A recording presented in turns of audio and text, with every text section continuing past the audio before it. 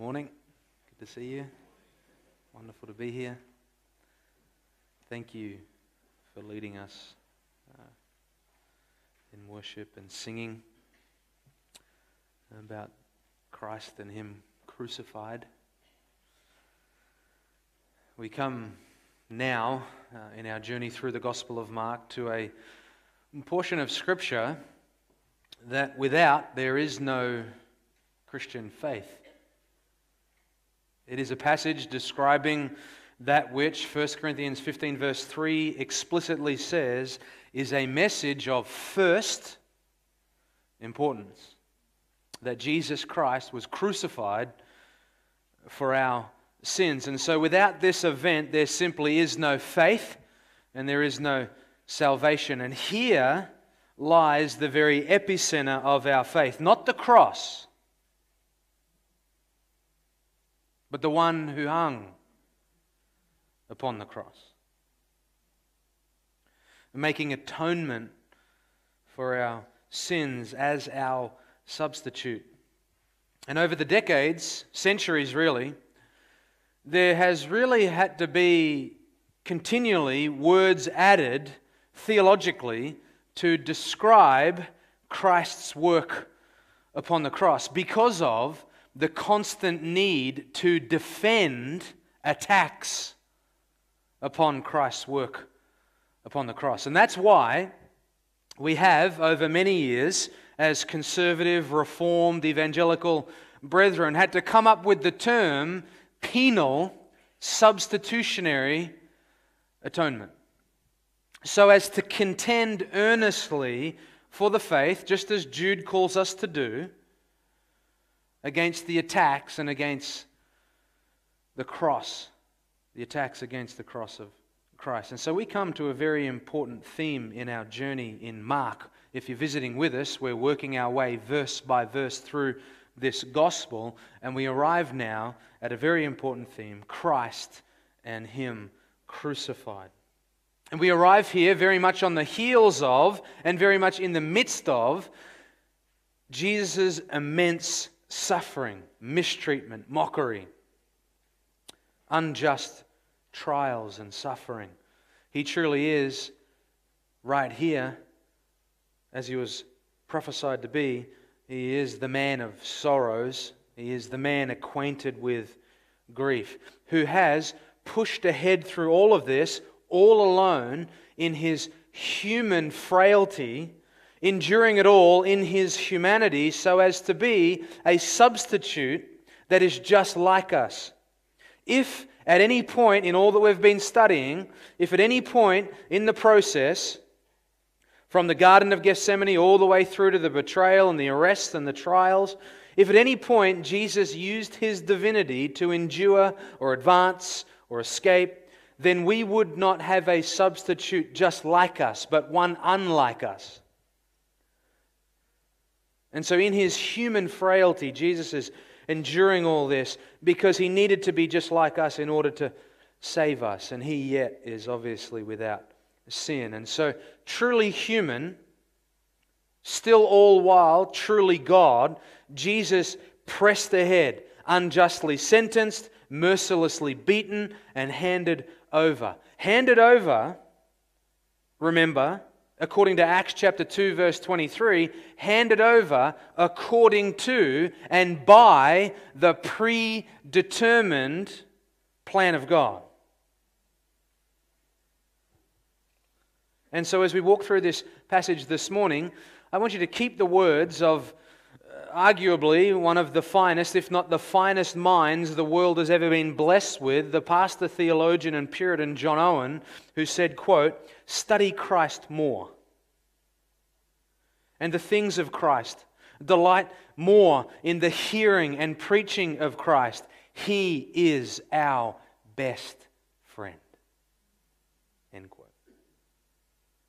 And so this morning we look at now and we arrive at the culmination, if you will, of His sufferings as the holy, spotless Lamb of God, the Lord Jesus Christ, is slain.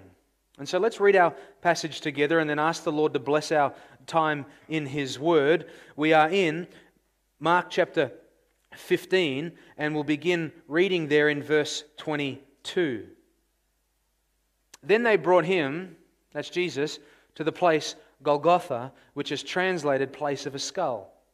They tried to give him wine mixed with myrrh, but he did not take it. And they crucified him and divided up his garments among themselves, casting lots for them to decide what each man should take. It was the 3rd hour when they crucified him. The inscription of the charge against him read, "The King of the Jews." They crucified 2 robbers with him, one on his right and one on his left. And the scripture was fulfilled, which says, "And he was numbered with transgressors." Those passing by were hurling abuse at him, wagging their heads and saying, "You who are going to destroy the temple and rebuild it in 3 days, save yourself and come down from the cross."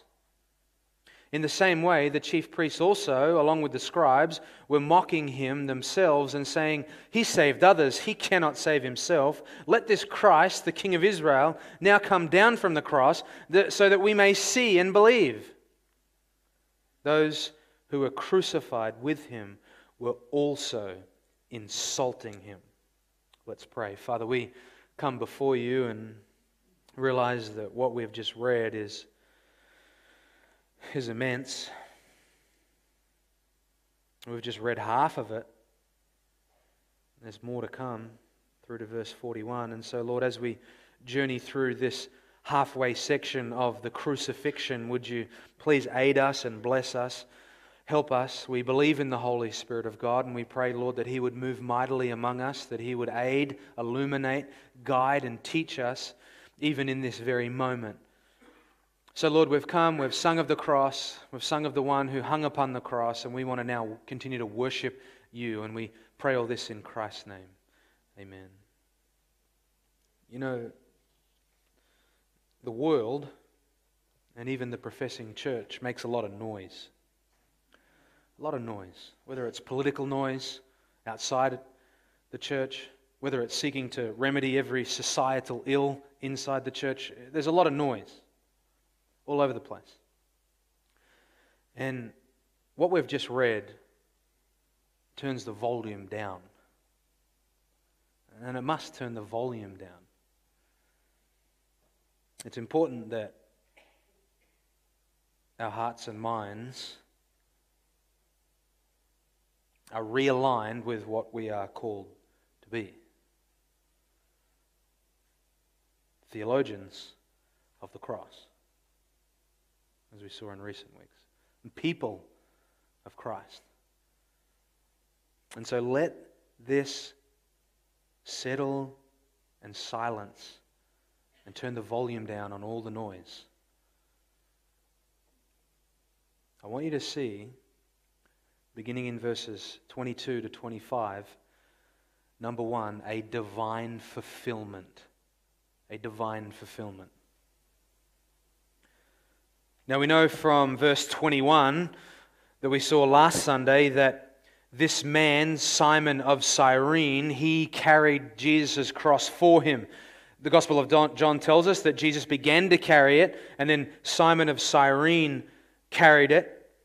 Verse 22 tells us that they arrived at this place called Golgotha. Golgotha is Aramaic, and as verse 22 tells us, it means place of a skull. Now, you may wonder why we sing and speak as Christians of a place called Calvary, when there really is no mention of Calvary in the Bible. And yet the reason we speak of Calvary is because it comes from the Latin word culva, which means skull. And so in the Latin Vulgate, which is where you get the King James Version from, the Latin Vulgate, Calva then became Calvaria. And so on this site named Golgotha is where we use the term Calvary, if you're wondering. Jesus now arrives at Golgotha, the place of the skull. He arrives beaten, horrifically scourged, as we've seen, with Simon carrying the patibulum, the crossbeam, you remember. And Jesus doesn't carry the cross, as it were. He carries the beam all the way. Simon carries it for him, and as we arrive here, there's many things that can be said about the cross. We could do an entire series about what took place on the cross, on the intent of what took place on the cross, on the extent of what took place on the cross, of the nature of what took place on the cross. And I think we probably should. It's so vitally important. Yet for now and this morning, as I mentioned in prayer, this is just the first half, what we're looking at this morning of the crucifixion. It runs all the way through to verse 41, but we'll look up to verse 32 this morning. We need to look at what Mark wants us to see here. Mark, perhaps, like more than any other gospel, is wanting us to show us that Jesus is indeed the suffering servant of Yahweh, and that as that suffering servant here on the cross and leading up to it, He is fulfilling the prophetic plan of Yahweh, the one true God. From His birth in Bethlehem, all through His life, Jesus has been the very fulfillment of prophecy, time and time again. I mean, think about it. As He entered into Jerusalem for this final time, on His way to suffer and die, He was fulfilling prophecy. Zechariah 9:9 says, "Rejoice greatly, O daughter of Zion. Shout in triumph, O daughter of Jerusalem. Behold, your king is coming to you. He is just and endowed with salvation." That'll come about as a result of His work upon the cross. He's humble and mounted on a donkey, even on a colt, the foal of a donkey. And so He fulfills Scripture as He enters. The crowds that we have seen who first sung songs for Him would then, during the trials, sing songs of murder for Him. That in and of itself is a fulfillment of prophecy. It was His own people there at these trials, the Jewish people who were calling out for His death by crucifixion upon the cross. Isaiah 53 verse 3 says, "He was despised and forsaken of men, of His kinsmen, of His people. He truly did come to His own," as we read in 1 John, "and His own did not receive Him." That's a fulfillment of prophecy. We saw Jesus silent before Pilate multiple times, giving no answer. That obviously too was divine fulfillment of divine prophecy. Isaiah 53 verse 7 says He did not open His mouth. We've read that a couple of times. He was led like a lamb to the slaughter, and as a sheep before its shearers, He is silent, so He did not open His mouth. And now here He is, silent as He stood. He's now silent as He stands about to be crucified. He's fulfilling prophecy with almost every action and every word, and so too are the people involved. Look at verse 23. They tried to give Him wine mixed with myrrh, but He did not take it.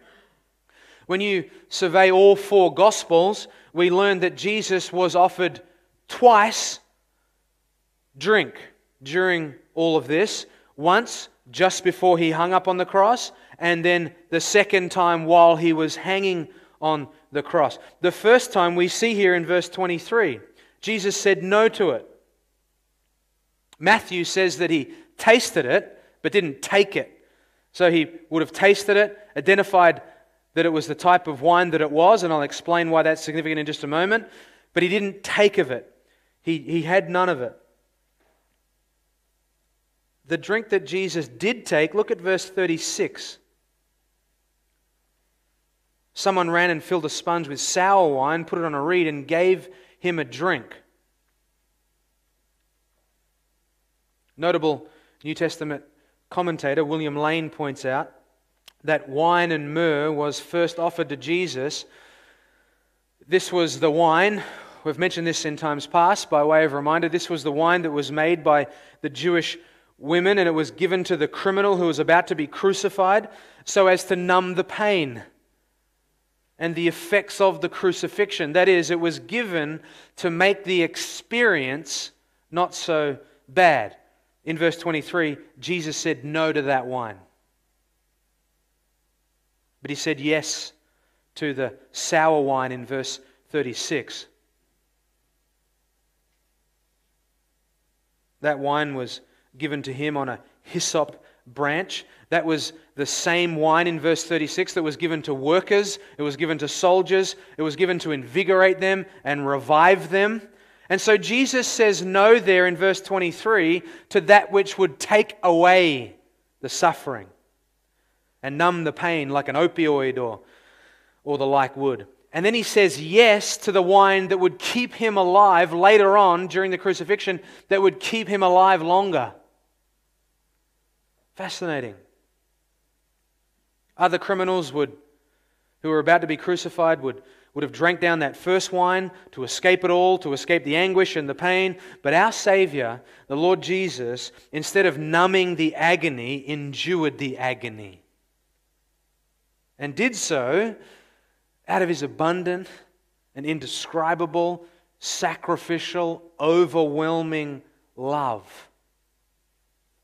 This too, here, is divine fulfillment of prophecy. Psalm 69 verse 21 says, now think about this, Psalm 69 verse 21 says, written hundreds and hundreds and hundreds of years before Jesus ever came to earth, before they even had the concept of crucifixion in their hearts and minds. David writes this, they also gave me gall for my food, and for my thirst they gave me vinegar to drink. Every detail filling in God's divine plan, filling in God's prophetic timetable. Jesus passes on that narcotic, numbing drink. He marches ahead. Remember, He is not only the Lamb of God slain, He is the priest presenting the Lamb. He must be a perfect, spotless Lamb and also our great high priest. Himself actively as both.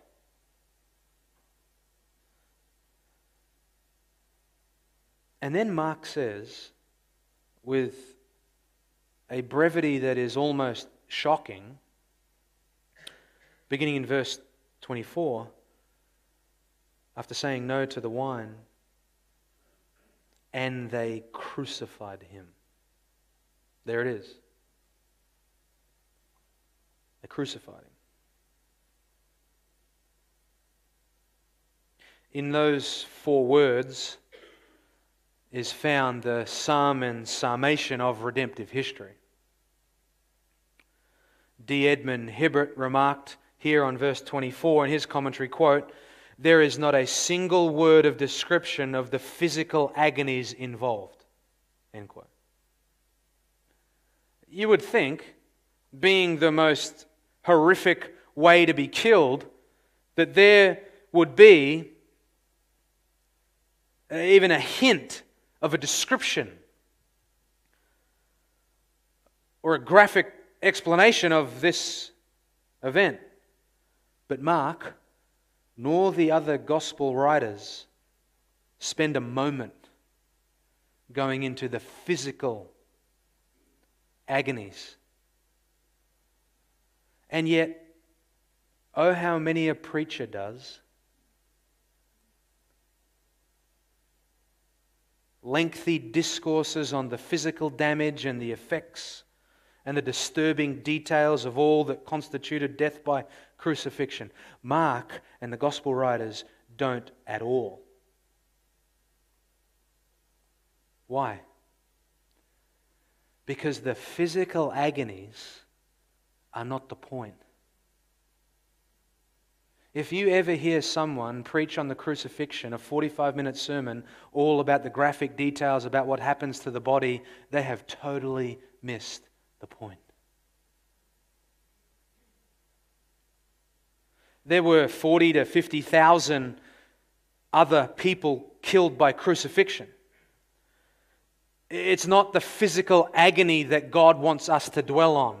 He doesn't want our minds and our hearts to dwell upon the physical agony of Jesus on the cross, because that is not what makes Christ's death unique.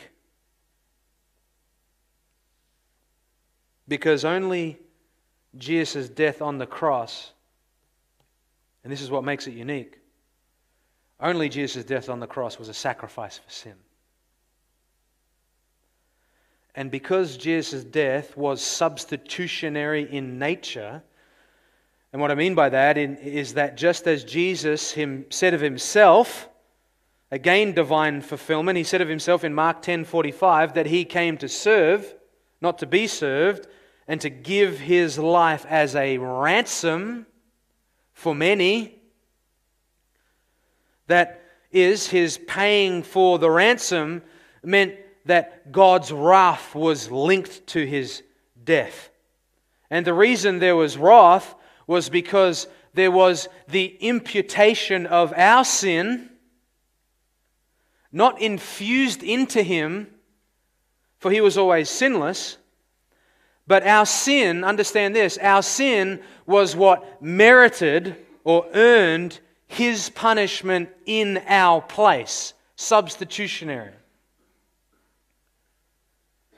And so Jesus on the cross, in our place, as our substitute, is less about the physical agony he endured, as horrific as it was, and more about what made the crucifixion, his crucifixion, unique. And that was that he bore the wrath of God, not just the nails. Jesus' suffering on the cross here is what is called expiatory, meaning that it is an atonement for guilt, whereby on the cross Jesus dies as the just for the unjust, the great exchange of the holy for the unholy, of the sinless for the sinful, all with the purpose of bringing us to God. Because our sin had separated us from God. But because the shed blood that took place on the cross, of Jesus' blood, where he was our substitute and sacrifice, he took away our sins by taking them upon himself. And how did he take them? They weren't infused into him. How did he take them? He took them by absorbing the full wrath of God, by drinking down the full cup of God's wrath against sin. Meaning that for everyone for whom Christ died, he took their punishment. So in the spiritual world that we cannot see here, Christ endured not just nail-pierced hands and feet, but the punishment and the wrath of a holy God against sin.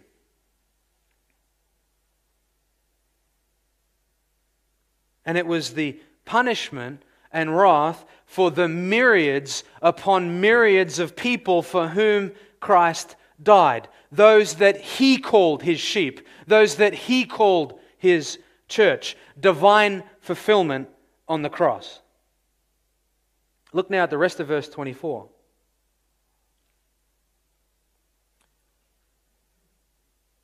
They divided up his garments among themselves, casting lots for them to decide what each man should take. Another prophecy fulfilled here, another divine fulfillment. When you read Psalm 22, you read of a righteous man who suffered.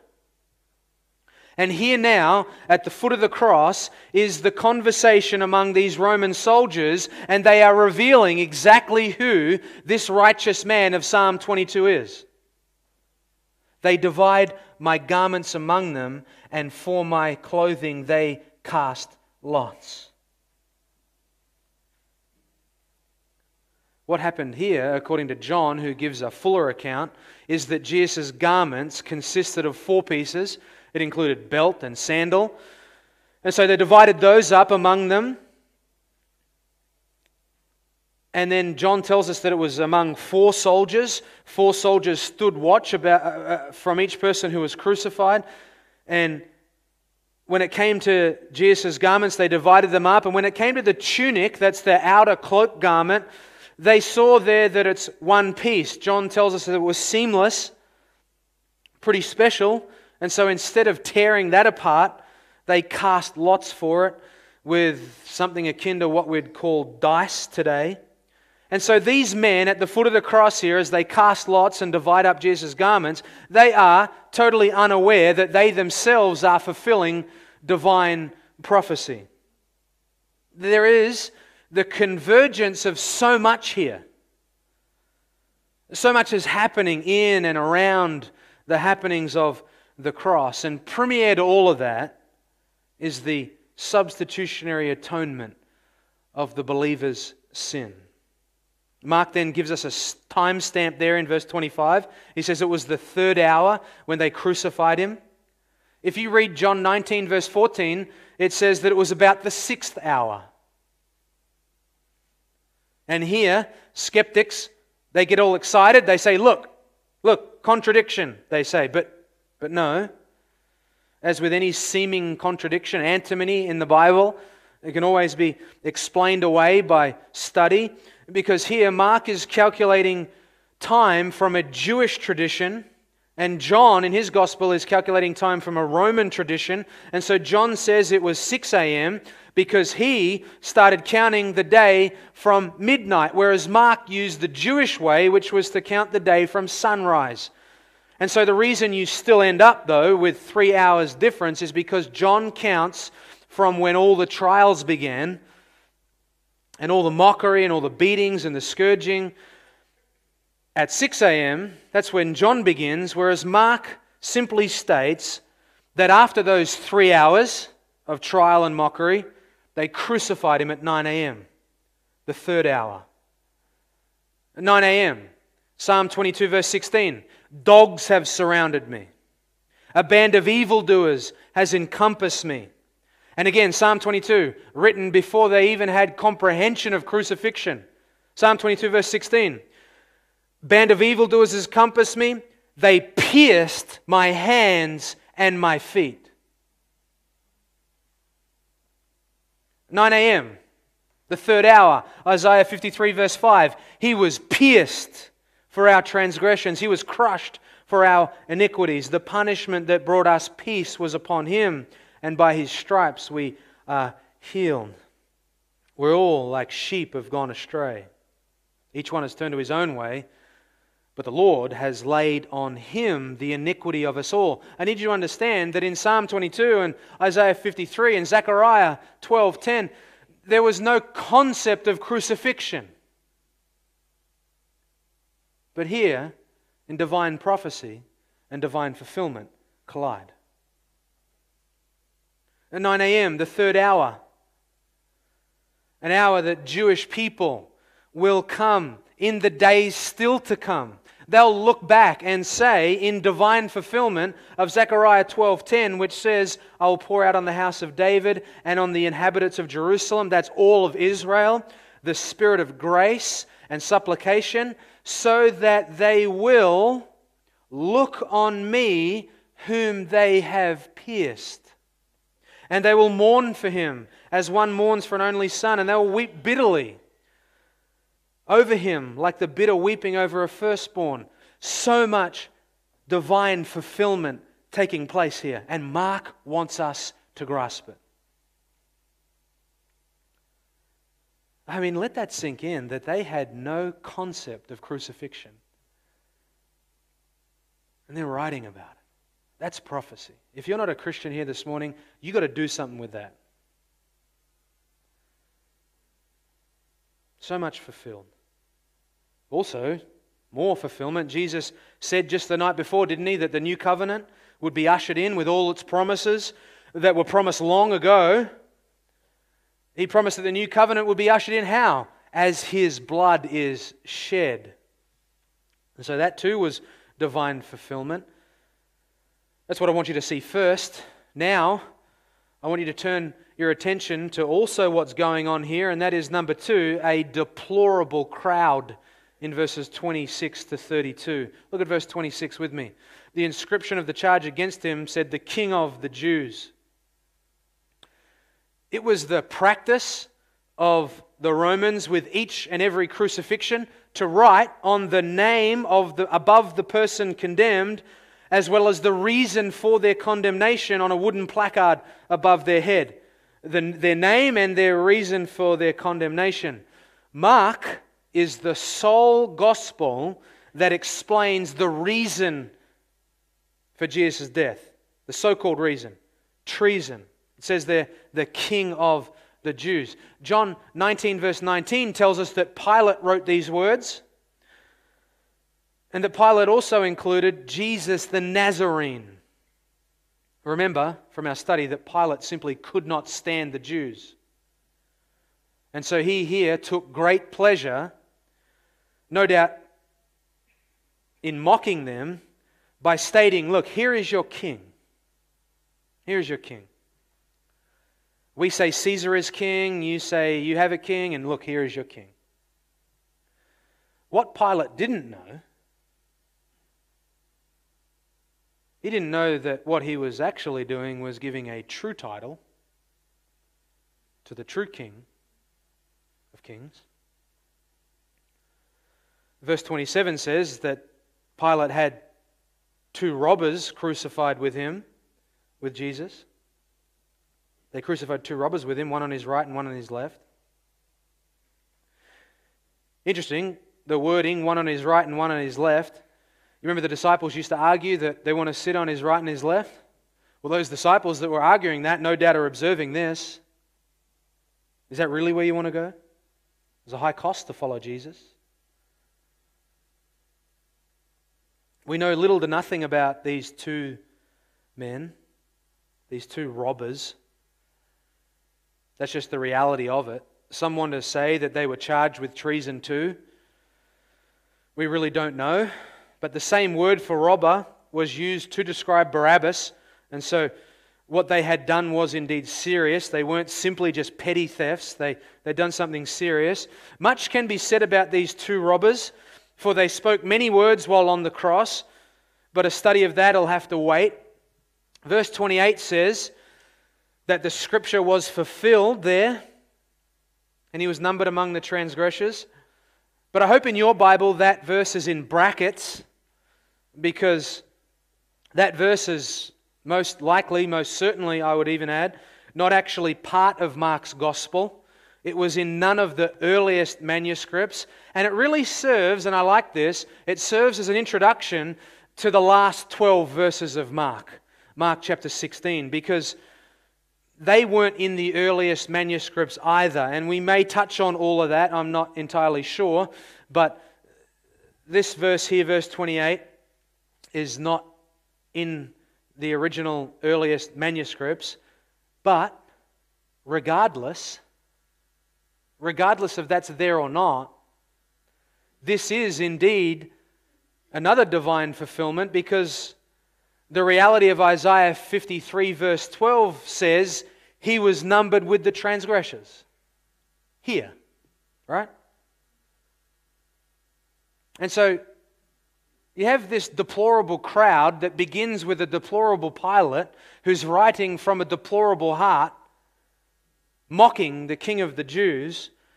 You have the 2 robbers, one of which, according to Luke 23 verse 29, says that he was yelling deplorable things at Jesus. He was also joining in the mocking. I mean, verse 32 says at the end of there, they who were crucified with him were also insulting him.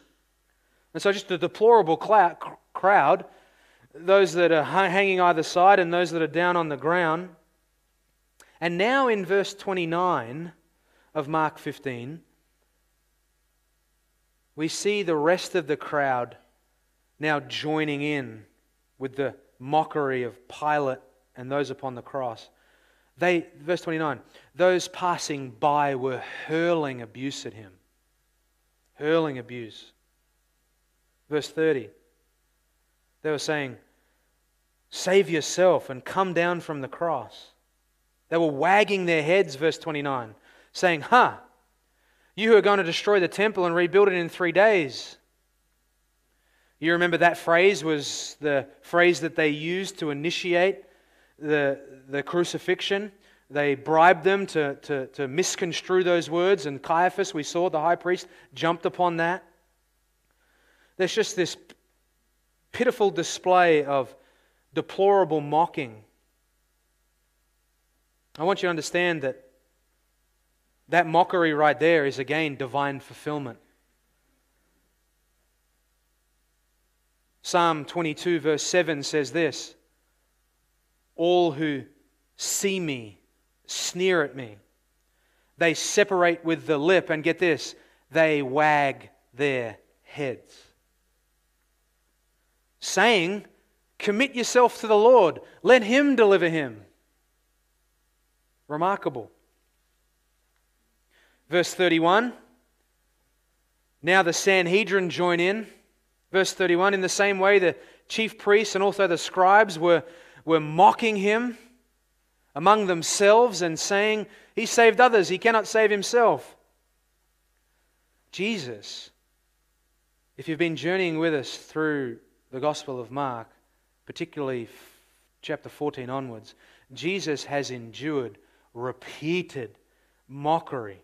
Each part of His trial included prolonged mockery and mistreatment. And now, at the foot of the cross, all the groups together now are there together. They're passing by. They're hurling abuse as He hung upon the cross.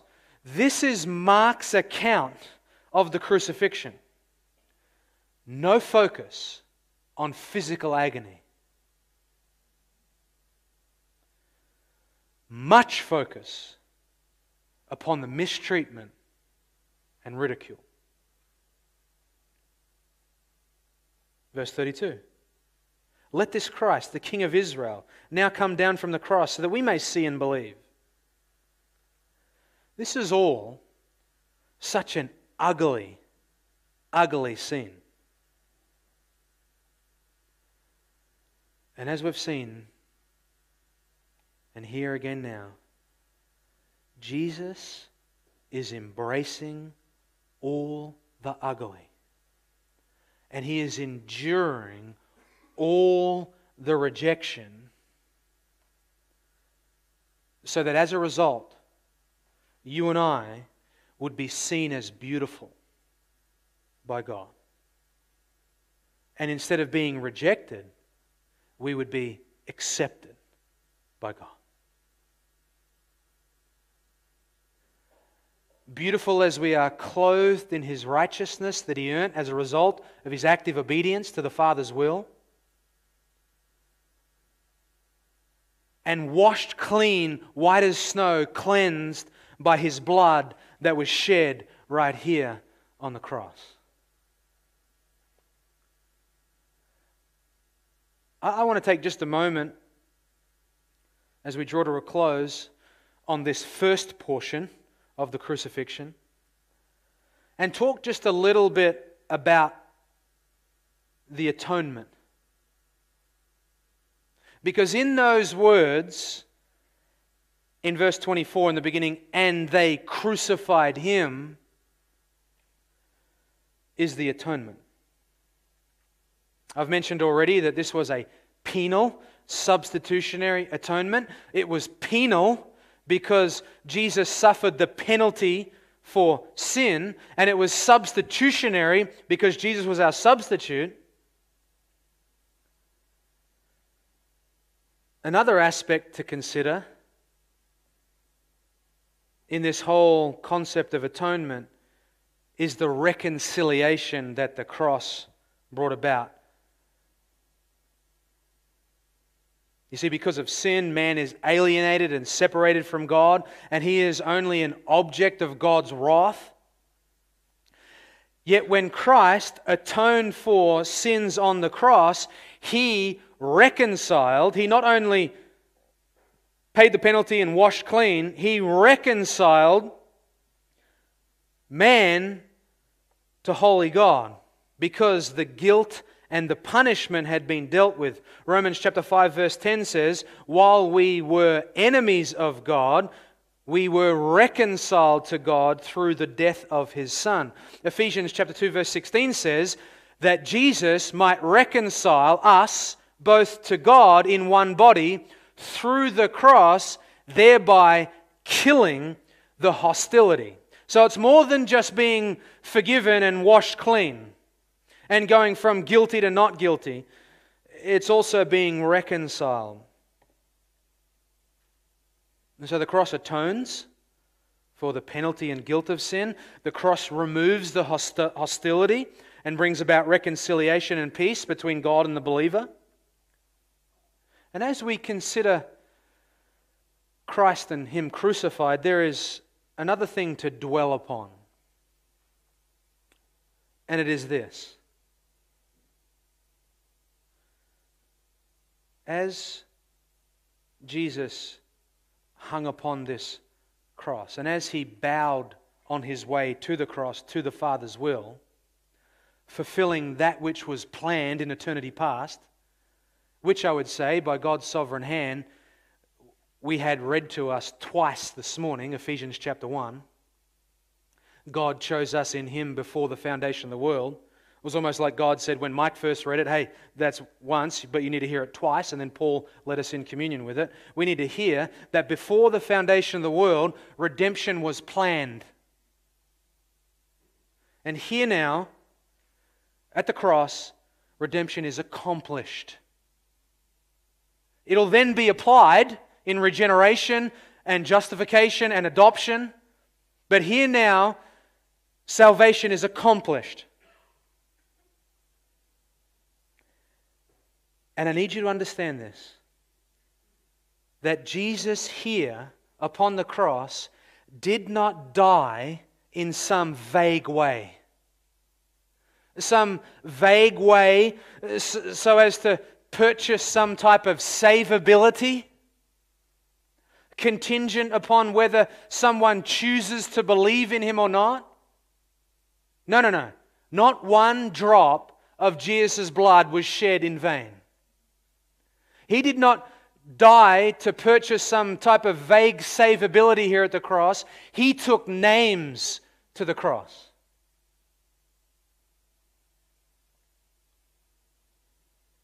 Jesus said more than once, I have come to do the will of Him who sent me. Talking about the active laying down of His life, going through all the rejection and placing Himself on the cross to be crucified as not only the Lamb of God, but the priest who presents the Lamb. Jesus said in John chapter 10 verse 18, this commandment I received from my Father. This commandment, to do this. It was His Father who sent Him to the cross to fulfill what was planned in eternity past. Namely, that before the foundation of the world, the Father gave a people to the Son. And the Son then fulfills that divine plan by the Father by dying for them in their place as their substitute. So clear as this. These are not my words, these are Jesus' words, because all through John chapter 6 and all through John chapter 8, Jesus says time and time again that of all those whom He has given me, I will die for, and I will raise them up and lose none of them. The Good Shepherd lays down His life for the sheep, those given to Him by the Father. Now, if you think that's a theological stretch and you're throwing a theological framework upon the text of Scripture, no, I beg you not. John chapter 6 verse 37 says, all that the Father gives me will come to me, and the one who comes to me I will not cast out. There is a people in eternity past given by the Father to the Son, and here on the cross, when it says they crucified Him, He atoned for those people. Jesus doesn't die here in some kind of potential way. He dies here in a most definite way, atoning for His people. This was the very reason that He was born into the world. This is what was declared at His birth. Matthew chapter 1 verse 21. You shall call His name Jesus. Why? Because He will save His people from their sins. So as we think about the cross and all that we've looked at, and all that we've just heard, what are we to do? What are we to do? Well, as the cross and the Christ of the cross, who out of his love willingly and actively went there, presented himself there, and hung upon there to die, that the believer might live eternally at peace with God, forgiveness of sins, I think we would do well to be humbled and silenced in doing nothing else other than glorying in the cross. What does that mean? How do we do that? Well, here at the cross, as Jesus died, is, as I said, the very accomplishment of our redemption. It was planned in eternity past, but here now, in space and time, the accomplishment here on the cross takes place. Here at the cross is the plan of redemption and the very mission of Jesus colliding to bring about eternal life for all those who believe. And it is here at the cross that man who is unable to save himself is saved by something outside of himself, meaning that there is nothing else to glory in, that is, there is nothing else to boast in but the cross. That when you and I go to glory, eternal glory, we can truly say, hallelujah, what a Savior. Do you know that Savior? I mean, do you know Him?